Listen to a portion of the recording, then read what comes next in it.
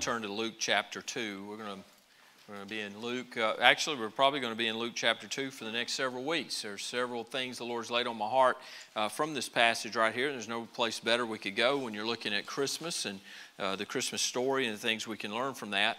So the title of our message this morning is simply Christmas Chaos, and we'll launch off of that in just a moment. I do want to thank our worship team, amen. They put a lot of work in.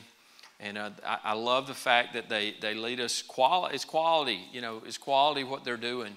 But they're not up here putting on a show. That's not the heart of our worship team. They're up here to lead us in worship, and we engage and we enter the throne room of our Almighty God and worship Him.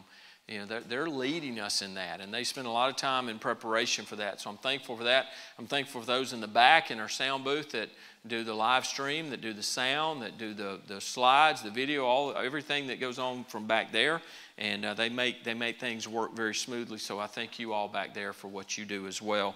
So just very grateful for them. I don't know if you noticed we had a new addition to our ensemble this morning, right? I don't know if you heard. I think Levi was singing harmony this morning. I think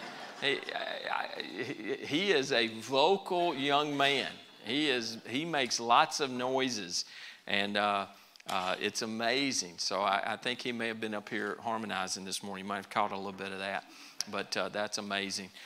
All right, well let's look to the Word of God. I know Aaron's prayed, but I want to pray. My heart just needs to be settled this morning, and as we get started, Father, again we are thankful for this time. And Lord, now as we look to your word, I just ask, Father, for a calmness and a stillness in my heart, clarity in my thoughts and in my speech. And Lord, I do believe that the word you've given us this morning, I know it's helped me already in focusing in this time around Christmas and all that's going on. I pray, God, you'll use it in each one of our hearts today. And whatever the need is for each one, God, use it to help us to focus on you in this Christmas season. In Jesus' name we pray. Amen. Well, Christmas chaos. I just want to read. I'm going to begin by reading here. We're going to read verses 1 through 14 in Luke chapter 2. And it came to pass in those days that there went out a decree from Caesar Augustus that all the world should be taxed. And this taxing was first made when Cyrenius was governor of Syria. And all went to be taxed, every one to his own city. And Joseph also went up from Galilee out of the city of Nazareth into Judea unto the city of David, which is called Bethlehem, because he was of the house and lineage of David, to be taxed with Mary, his espoused wife, being great with child.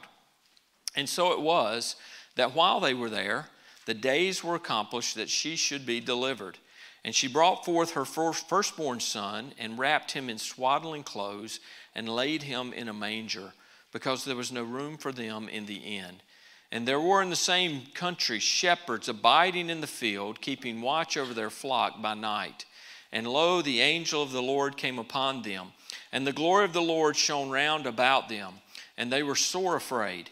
And the angel said unto them, Fear not, for behold, I bring you good tidings of great joy, which shall be to all people. For unto you is born this day in the city of David a Savior, which is Christ the Lord. And this shall be a sign unto you. Ye shall find the babe wrapped in swaddling clothes, lying in a manger.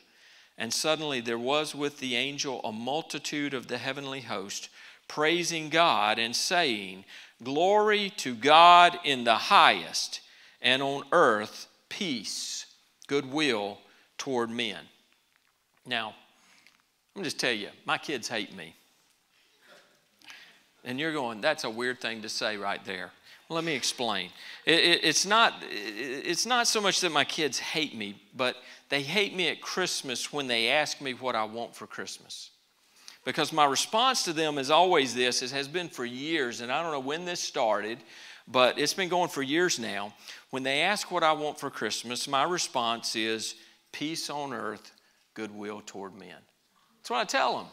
And that may sound corny, it may sound, but I mean that's what I would love. I'd love for there to be real peace on earth and goodwill toward men. I want that. I don't need anything else. But the kids are like, you know, Dad, what we mean. And you're right. So it drives them crazy, but that's what I'm getting at. Jesus' birth did bring peace. Amen. It brought peace. He is the Prince of Peace. He is the ruler of peace. He is peace. And there will be peace on earth, folks. There is going to be a peace on earth. But this wasn't a world peace proclamation by the angelic choir. It wasn't that Jesus is born now, and now peace will rule on earth, wars will cease, and all that. That was not the proclamation the choir made. It was a proclamation that the Prince of Peace, the Lord Jesus Christ, had arrived. Jesus had been born in a lowly manger. Peace had arrived. The one who is peace came and brought peace to any who would have peace. Now, I want peace. Amen. How many of you want peace in your life? Amen. I don't like the chaos and the craziness of life. There's just things that are rampant in our lives at times. But the word that comes to mind for me is chaos. And when we get to Christmas, it's certainly Christmas can be a time of chaos. And I want His peace all the time, but I certainly want His peace here at Christmas in this wonderful season where there ought to be peace. There ought to be more of this gentle spirit and a kind spirit and a patient spirit among folks. And yet we still see that there's not. This is a time of year that tends to be chaotic. Anybody raise your hand if you feel that, you sense that this is just a chaotic time of year. Some of you understand that. John 14:27, the Lord tells us, He says, peace I leave with you, my peace I give to you, not as the world gives do I give to you. Let not your heart be troubled, neither let it be afraid. The Lord came. He is the Prince of Peace. He is peace. He came to give us peace, and when He left peace with us. He says, my peace I leave with you. And then beyond that, He sent the Holy Spirit to come, the Comforter. So we have the opportunity to have peace. His peace, His perfect peace, is available for us today. Now, there are many things that work to steal that peace in our hearts and in our lives. But, folks, we can, regardless of the circumstances that we face in life, we can have peace. It is available. And that's what we want to look at this morning. So let's look at the Christmas story and see what we can learn this morning about peace in the face of chaos. Now, there's three chaos creators that I want us to look at this morning. You have your notes there if you have the outline. The first chaos creator is this. It's change. Change can create a lot of chaos. Now, change can be unbelievable. I don't believe that this is happening and this is the change that's coming. But it can also be an inconvenient thing where change is very inconvenient. It can be an infuriating thing. There's a change in my life that it just infuriates us because so many times if something would happen and we'd be like, man, that makes no sense. That's stupid. I shouldn't have to be doing this, right? So there's a lot of things that change can do in bringing about chaos in our lives. It could be a move. It could be a job change, a sickness, a financial loss, a personal loss, a loved one's passing, or a relationship change. There's a lot of different changes that can affect our life, and if we allow it, bring chaos into our hearts and into our lives. But here's the first thing. To have peace in the face of change, we must be willing to be used of the Lord. And that's the first thing that we're going to look at is we have to be willing to be used of the Lord. And let's look to Mary for that. In chapter 1 of Luke, verse 26, says, now in the 6th month of the angel Gabriel was sent by God to a city of Galilee named Nazareth, to a virgin betrothed to a man whose name was Joseph, of the house of David. The virgin's name was Mary. And having come in, the angel said to her, rejoice, highly favored one, the Lord is with you. Blessed are you among women. But when she saw him, she was troubled at his saying and considered what manner of greeting this was. Then the angel said to her, do not be afraid, Mary, for you have found favor with God. And behold, you will conceive in your womb and bring forth a son, and shall call his name Jesus. He will be great, and he will be called the Son of the Highest. And the Lord God will give him the throne of his father David. and he will reign over the house of Jacob forever, and of his kingdom there will be no end. Then Mary said to the angel, how can this be, since I have not known a man? I do not know a man. And the angel answered and said to her, the Holy Spirit will come upon you, and the power of the highest will overshadow you. Therefore also that Holy One who is to be born will be called the Son of God. Now indeed Elizabeth, your relative, has also conceived a son in her old age, and this is now the 6th month for her who was called barren. For with God nothing will be impossible. We see the situation right here. There's change. This is an absolute unexpected situation. Mary is there. She's living life. She's engaged to Joseph. She's planning for her wedding. She's thinking about the days to come and starting her marriage and starting a family. And just life is really exciting. Everything's going on. And an angel appears to her. Now, I don't know about you. I've never had an angel appear to me. But if an angel appeared to me, I imagine that might bring a little chaos in my life at that moment. And there was fear, and we see that. She was fearful in that moment. But the angel said, Mary, fear not. Fear not. There shouldn't have been fear. He speaks that. But he tells her now what he's telling her is you're gonna have a child. And Mary's going, oh, well, wait. Now, I'm not naive. I do know where babies come from. And I've not been with a man, so there's no way that I could be with child. This is an incredible change that has been brought into her life. She didn't do anything. There was nothing that she did wrong. There may have been things she did right in here. She had found favor with God. She was living a life that was honoring to Him, obviously. She found favor with Him. He was pleased with her. He came, and now she is going to be with child. This is a great change in her life. There's an opportunity here for there to be much chaos in her life. But look at Mary's response to that type of a change, because at that moment, everything in her life changed. The way people looked at her in the days to come was changed. The way her parents looked at her changed. Everything from this point, she has to even wonder, will Joseph even still marry me at this point? Everything in her life right there changed. And there could be fear, there could be trembling, there could be all this trepidation, there could be this chaos. But Mary's response in verse 38 is this. Then Mary said, behold, the maidservant of the Lord. Let it be to me according to your word. And the angel departed from her. Mary's response was simple. It was just, use me, God. Use me for your glory. Whatever you want. Because that word there, that maidservant, she basically just said, Lord, I am your slave. Whatever you want to do in my life is okay. Use me, Lord. Folks, if we would take that attitude with change in our life, and we would say, Lord, I don't understand. Lord, this is going to be painful. It's going to be hard. It's going to be difficult. But Lord, use me for your glory. Amen. Now, the problem is we don't like being used. Anybody here like being? I don't like being used by people. But I love being used by God. I do.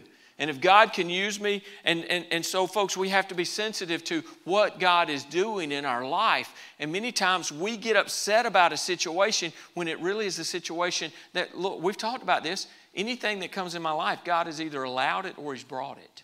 Amen? So it doesn't catch Him off guard. He's aware of what's going on. So when change comes into our life, these situations that can bring chaos, then we should say, Lord, I'm willing to be used. I'm your slave. Whatever will bring you glory. That was a great response by Mary. Another of these change situations is this. Look at this. And here's another way we can face and have peace in our life when we face change is this. And B is to be quick to obey the Lord. We should be quick to obey the Lord. Now, I can submit myself and say, Lord, I want to be used of you, but we also need to be quick to obey the Lord. Let's look at Joseph and his situation. You can flip back to Matthew chapter 1. I'm going to read starting with verse 18. Now, the birth of Jesus Christ was as follows. After his mother Mary was betrothed to Joseph, before they came together, she was found with child of the Holy Spirit. Now that's change. Joseph is engaged to Mary. He knows they have not been together. They're waiting. They're doing the right thing. They are engaged, but they're not yet married. And now it is found that Mary is found with child. She's found with child. Oh, of the Holy Ghost. Oh, wow, that's convenient. Yeah. Can you imagine? I mean, guys, just imagine.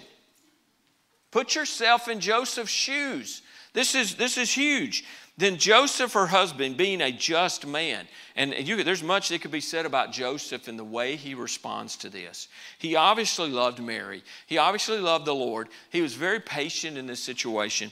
And he, being a just man and not wanting to make her a public example, because he had every right at that point to divorce her, to put her aside. He could have made a spectacle of her. In fact, it could have gone as far as her being stoned to death, being found with child outside of marriage. She could have been stoned to death. This was a very difficult situation, but Joseph is a just man. It looks like God found a pretty good couple here to be the mother and father on this earth of the Lord Jesus Christ.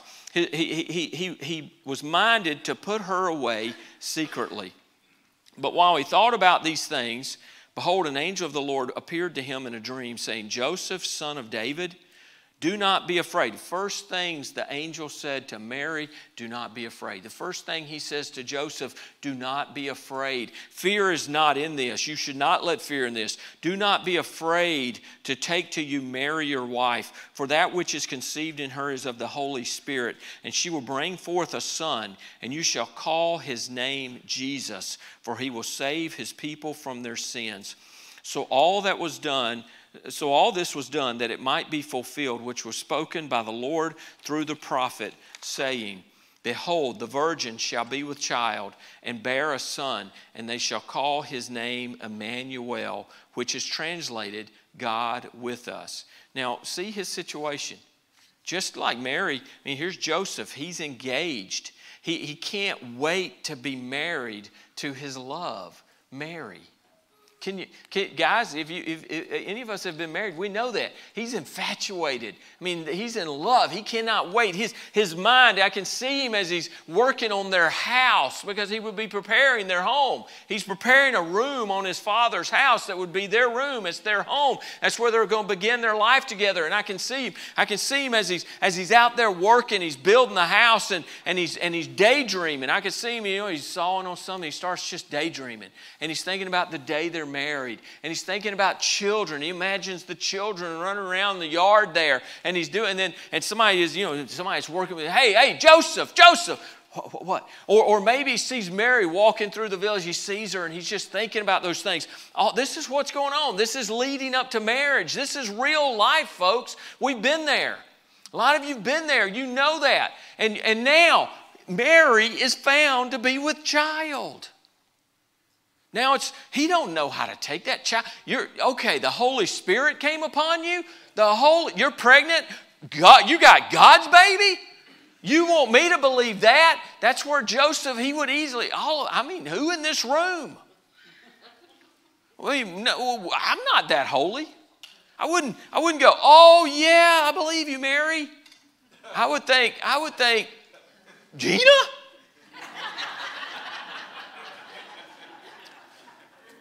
There's change. What a change. Everything in his life changed. And he's like, what do I do? But he loved Mary, and he didn't. And as he's thinking on these things, the Holy Spirit of God comes to him and says, don't be afraid. Don't be afraid to take Mary to be your wife, because the child that is in her is of the Holy Ghost. Oh. So the angel speaks, and look what Joseph does. Verse 24, then Joseph, being aroused from sleep, did as the angel of the Lord commanded him, and he took to him his wife. All talk of putting her away quietly went away. All talk of a divorce went away. All talk of shunning her publicly went away. Joseph did what God said. He did what God commanded. He was quick from that point to obey the Lord. So if we say, Lord, use me, there's great peace in that in the midst of chaos. When we say, whatever God commands us to do, when we just say, yes, Lord, and we obey Him, there's great peace that comes with that. The third thing here we look to have peace in the face of change, we must exercise faith by trusting the Lord. Now here's another chaos creator. Not only has Mary just found out she's with child, the angels told her that. Joseph finds out now that she's with child, and the angel speaks to him and all of that. Now things seem to be settling down maybe for them. Things around them, I promise you at this point, are chaotic. But there's peace in their hearts because they're obeying God. They're willing to be used of the Lord, and they're like, well, whatever comes with this, then that's fine. Look at this. We've got to exercise faith by trusting the Lord. God is sovereign, amen? He's sovereign. He's omnipresent. He's omniscient. He's omnipotent. He is everywhere all the time. He knows everything, and He's all powerful. Why do we fear? Why would we be worried? There's nothing that gets by God. So here's the situation now. They know that Mary's with child, and they're adjusting to this, and there's peace, and things have settled down a bit. But now there's this census that has been announced. And now they're going to have to travel 60 miles from Nazareth to Bethlehem. 60 miles. Now they might have a donkey. I don't know how many of you have seen movies that portray that. Riding a donkey is not the most comfortable way to travel. We went this weekend to see the Chosen movie, and they have Mary sitting on that donkey, and my back hurt. It was hurting watching her ride that donkey. And she's like, Joseph, you got to let me get off this thing and walk. And he's like, no, you can't walk. You're with child. So you imagine the 60 miles that they've got to travel. This trip's not easy. It's difficult. It's long. There's no car. They're going to do most of it on foot. Like I said, maybe there's a donkey, but it's a hard trip. It's a long trip. It's a difficult trip. It's slow travel, and Mary's pregnant. At this point, we know because they get to Bethlehem, she has the child. So it's close. She's traveling.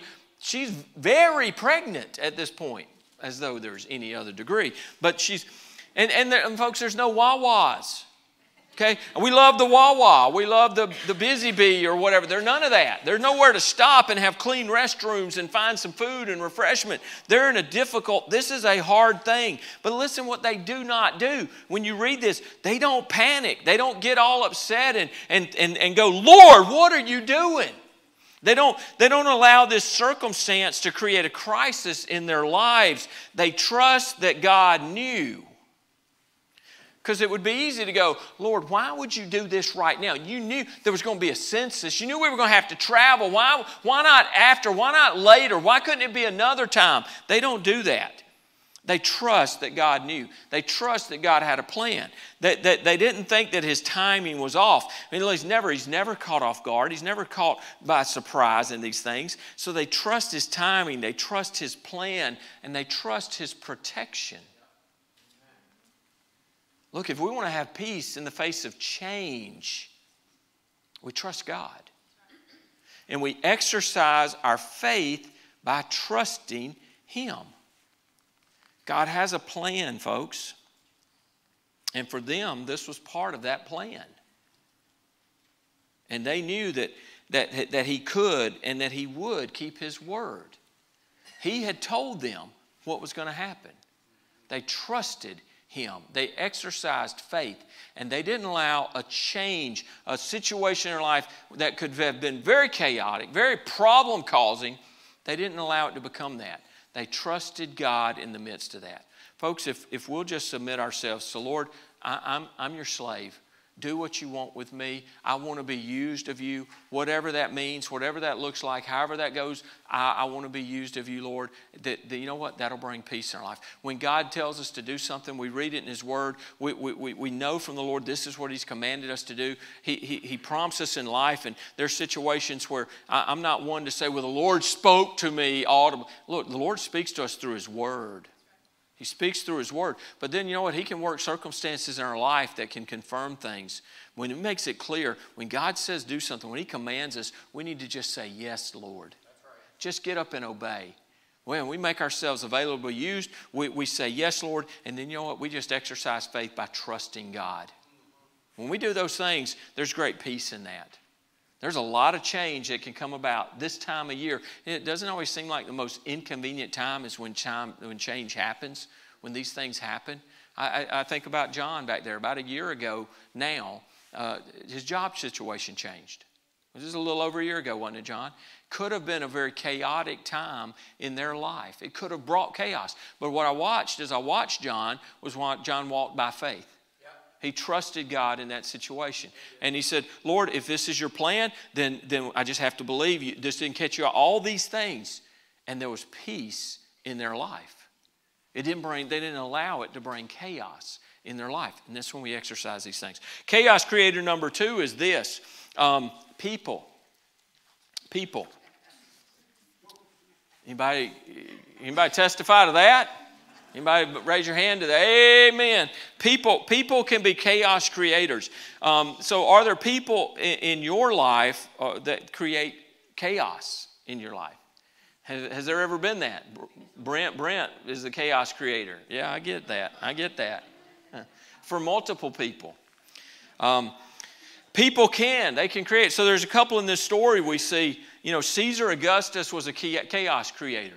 And he did it in many people's lives, but for Mary and Joseph here, we see in this story, he could have created the chaos with them. And I already mentioned there's this census, they got to travel 60 miles on foot to pay taxes. This isn't, oh, hey man, we're going to get to spend the holidays with family. This is awesome. That's not what this was. And it wasn't, hey, you know what, you got a 3-month vacation. It'll take you that long to get there and back. So you got a 3-month vacation. That wasn't what this was. This was you got to travel 60 miles. You got to forget everything that's going on back home because remember, he's still building a house. He's still got a job. He's still got a family coming up to support all this going on. Now, it's put on hold to do what? To walk 60 miles to pay taxes. So Caesar Augusta created some chaos, so potentially created chaos there. When they get there, the innkeeper creates some chaos in their life. Just ask you, do you all think the same way I do of him as, he's kind of a cold-hearted person. Anybody think that way? Just me? Nobody? I think you kind of hope, except for one problem. There's no innkeeper ever mentioned in Scripture. It's interesting. We've got this picture of the nativity, and we got them knocking on the door, and the innkeeper comes, and I don't care if you had a reservation. But we had a reservation.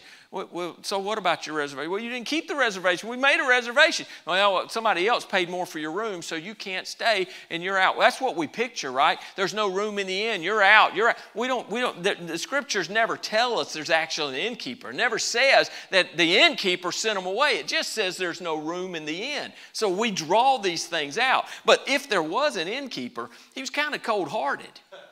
And he creates a sense of chaos because I don't know what the situation was here. Maybe, look, family, maybe the problem with, we could have some chaos with family because here's Joseph going back to Bethlehem because why? His lineage was from Bethlehem.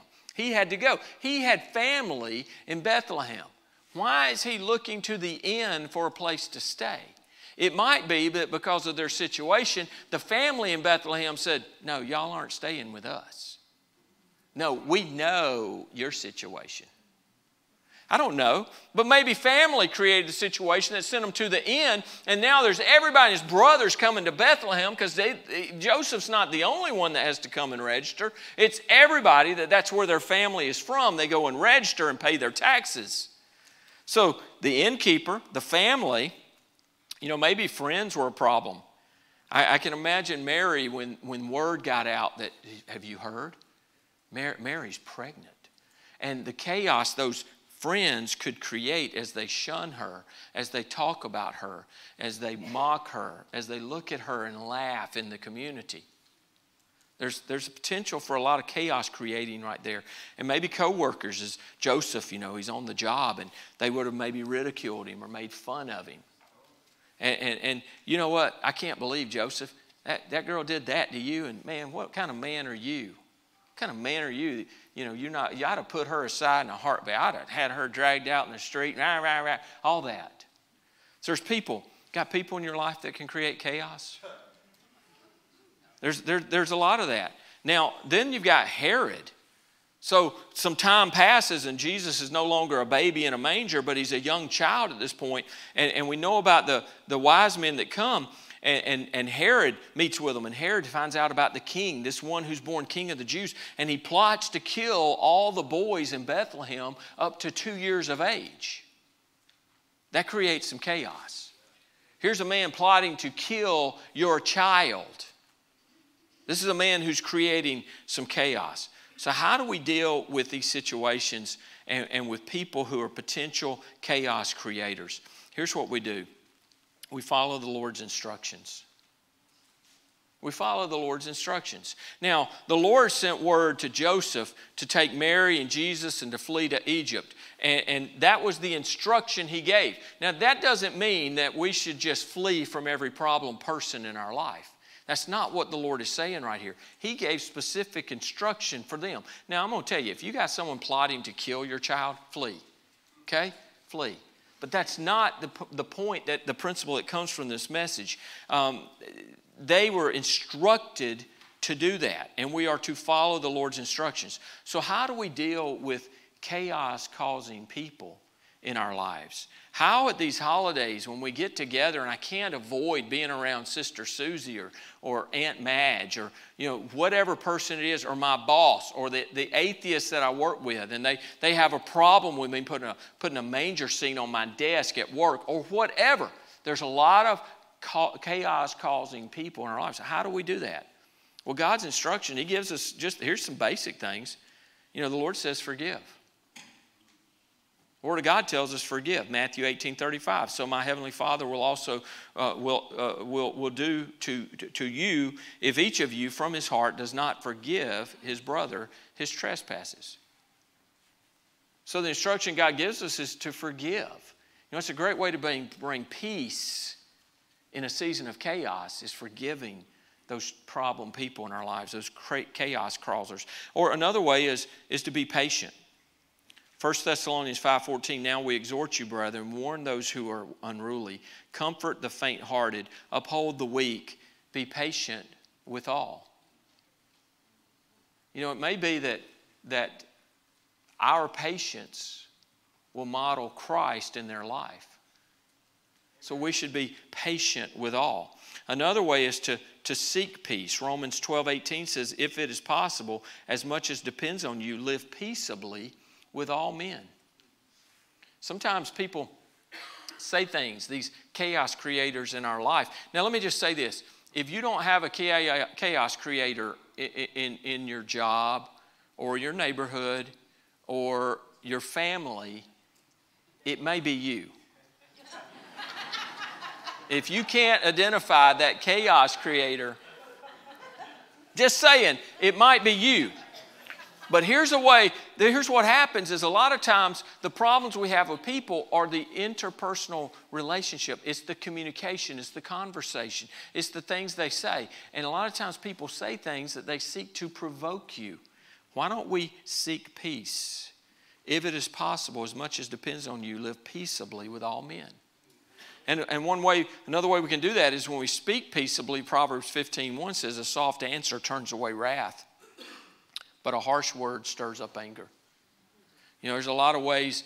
I could come up here and on a Sunday morning, I could say good morning in about 4 different ways, and I could get a different response with each one.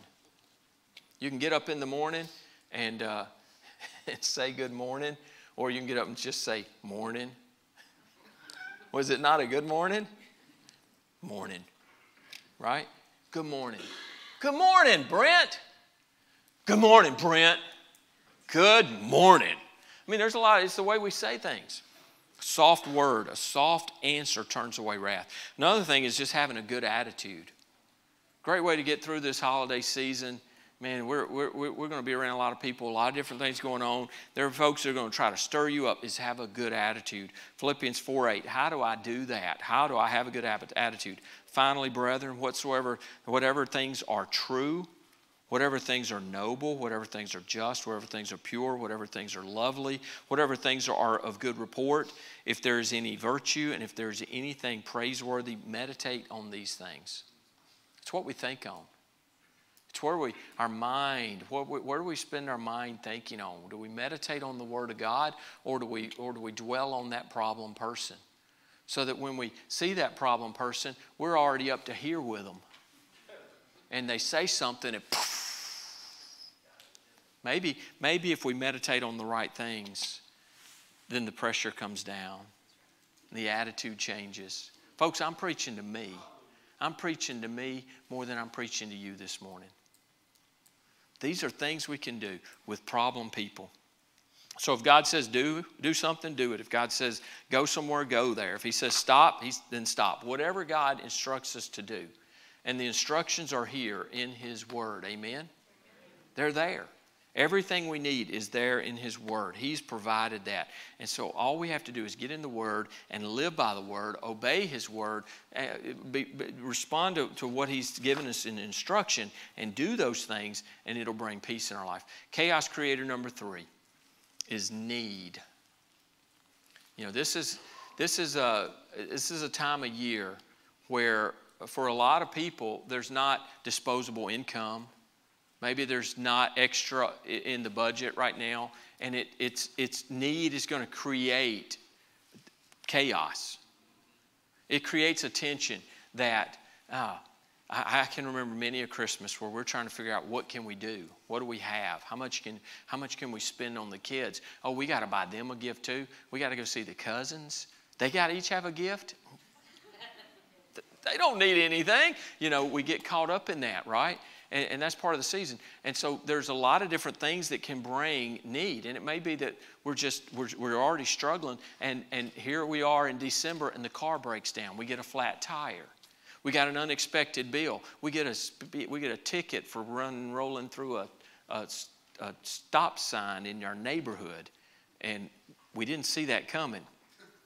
I'm not saying I did that, but I'm just saying. These unexpected things come, and it can create a need. I did do it. Confessing a lot this morning. These things of need can create chaos in our life potentially. So let's look at these unusual circumstances.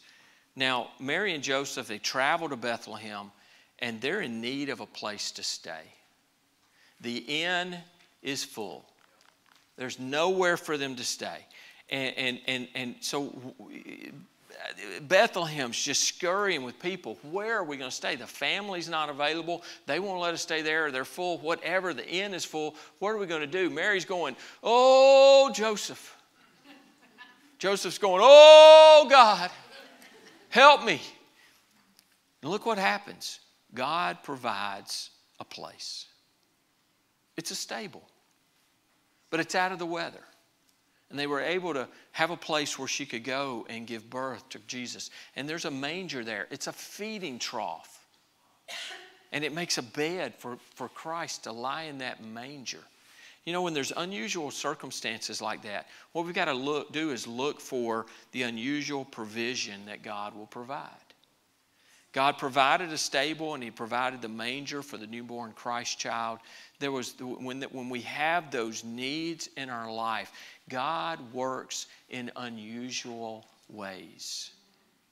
And we go, wow, He's not ever done that before. Yeah, because He does things in unusual ways.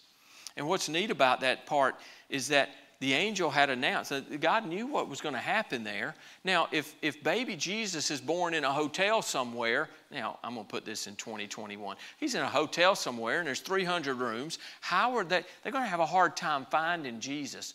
Even in that day, if there's some type of an inn, they might have had a little difficulty as the shepherds come looking for Jesus. And they go into a stable. He's born in a manger. The angel now declares to the shepherds that the Savior has been born. And you'll find Him wrapped in swaddling clothes, lying in a manger. That's pretty specific. They know exactly what they're looking for. And God made it, not only did He provide this unusual provision, but He made it very easy for the shepherds to find Jesus and to come and to worship Him. You know what? I think there's a principle there that the Lord has made it easy for us to find Him. It's not difficult to find the Lord. He's right there. The other thing is this, unforeseen expense. So God told Joseph and Mary to take young Jesus and to flee to Egypt. Now, I don't know how old Jesus was there. I don't know if he was 6 months old. I don't know if he was almost 2. If he's under 2, we can gauge that from the story, but we know he's no longer an infant. He's a young child. The scriptures say he's a young child. So that's another misconception of the nativity. The wise men don't show up the night Jesus is born. It's sometime later. But look at this. God says, here's what now, they've already come. They're on the way for a long time. God's working this. They come, the wise men come, they meet with Herod, and Herod's wanting to know about this child that's been born king of the Jews. He wants to know. Now, when y'all go find him, you come back and bring word to me so I can go worship him also. No, he don't want to worship. He wants to go slay this child. That's what Herod wants to do. So here's the situation. And now, after the wise men leave, what did they do when they showed up? They worshiped Jesus. And they open gifts and present to him gifts of gold and frankincense and myrrh. All of these things were valuable things. There's an unforeseen expense. And look how God did the unexpected and the unique in providing the need. Because they leave, God says, Joseph, get up, pack up, take Mary and the baby Jesus, and you guys flee to Egypt because Herod is going to come try to kill Jesus. There's a need they didn't even know about. There's a need that the wise men didn't know about, but God knew about it. And God, in this unexpected and unique way, provided the funding they needed to take a trip. Who's got the money to take off to Egypt? We're just getting by, Lord. How can we go to Egypt? He provided. We got to look. We got to look.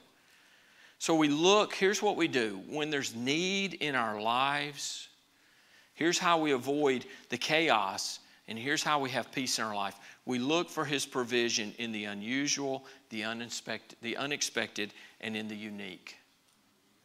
The Lord's promised to provide our need, and if it's a need, he's going to meet it.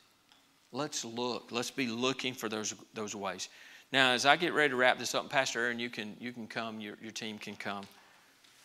The greatest need that we've ever had is the need for a Savior. And so we see the unusual provision, we see the unexpected provision, we see the unique provision.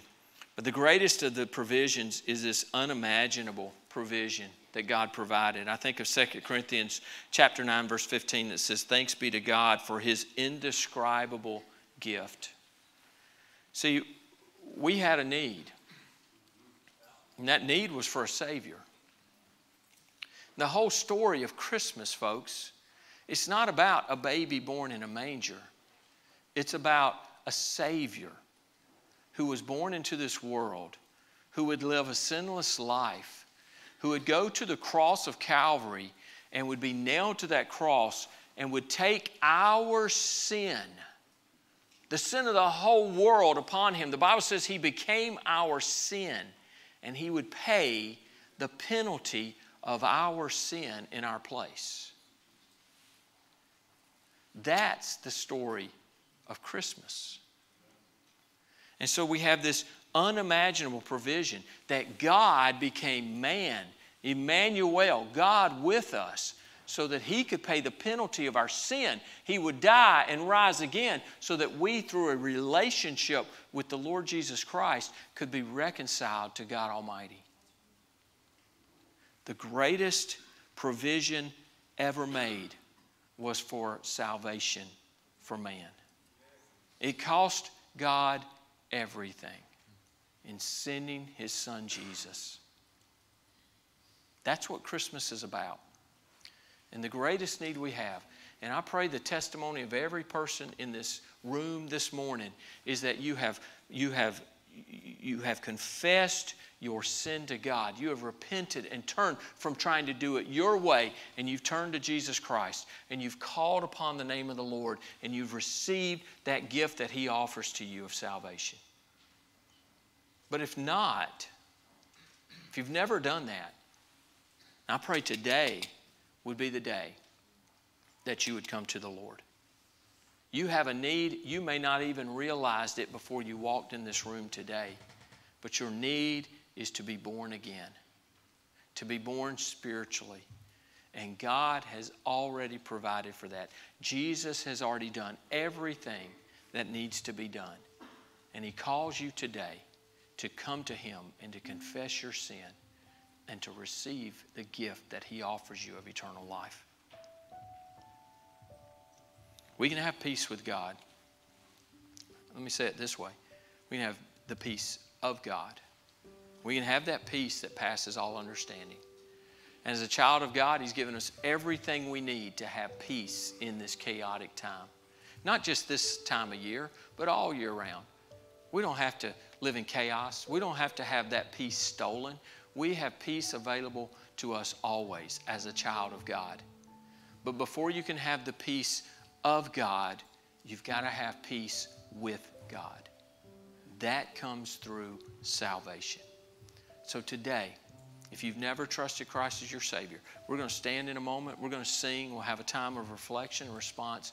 If this morning you've never called upon the name of the Lord, and this morning God's burdened your heart, revealed to you your need to be born again, I'm going to invite you to just step out, come down here. I'll meet you. I'll take the Scriptures and show you, walk you right through the plan of salvation and introduce you to the Lord Jesus Christ this morning.